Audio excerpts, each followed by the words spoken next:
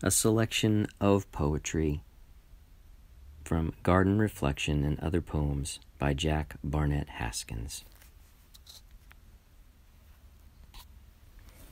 Beneath the breath of spring, the guest intrudes to do her thing. Inside her garb, a streak of meanness surfaces to fling, rehearsing summer lines with winter in the wings.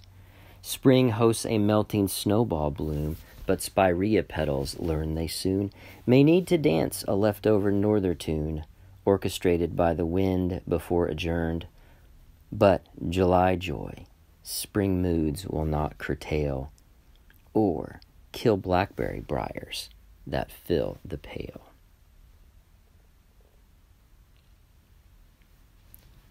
Just a hilltop country church, somewhat rustic in its touch, built for sinner and for such, erected to concede every person has a need, but not much emphasis on creed.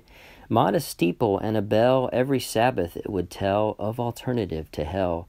Straight-back pews and austere rows, heated by pot-bellied stoves, too far away you almost froze. Preacher knew no brevity, sermon short on levity, never minus charity. In the cemetery, saints interred here and there with ain'ts gravely uttered no complaints. I attended as a youth, learned how not to be uncouth, and hailed tested gospel truth. Since I've not already said it, therefore you will not have read it, I'll speak up and give due credit. That plain church upon a wooded knoll was tied to a rather narrow goal, preoccupied with God and soul. But when my journey's finished day recaps its morning hours, I'll say, a rural white-frame church lit up the way. More striking than its Yuletide counterpart, poinsettia of the summer, pink and yellow mingling high o'er root, marching fife and drummer.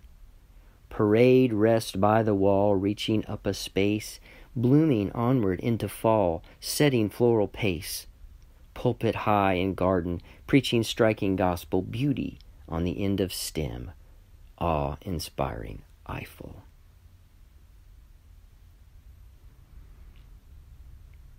The year that stretches out with days like niches in an old cathedral yawning to be filled, with days like vacant squares staring into space, taking turn to be crossed off and blend into a yesterday.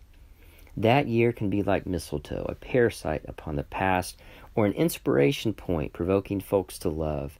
The kissing spread by Yuletide sprig more than pays the rent incurred by greenly clinging to the bark of its rooting.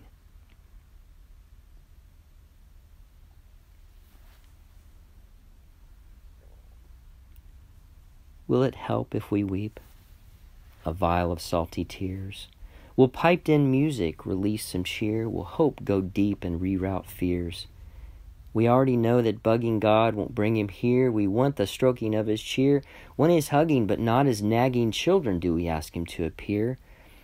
Earnest prayer is heard by God above, as with his Son he'll send a dove.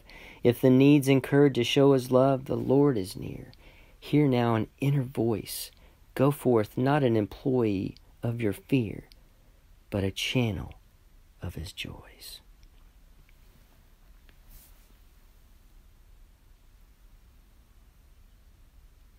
Tradition's phrases are all worn, shorn by overuse, but affection still stirs strong, seeking outlets to be born. The heart yet yearns, pulsing, beating as it warms, burning but not burning, and nearly overturns, at the risk of being trite for the sake of being right. Let text be old and heart renewed. Here once again, dear, I love you.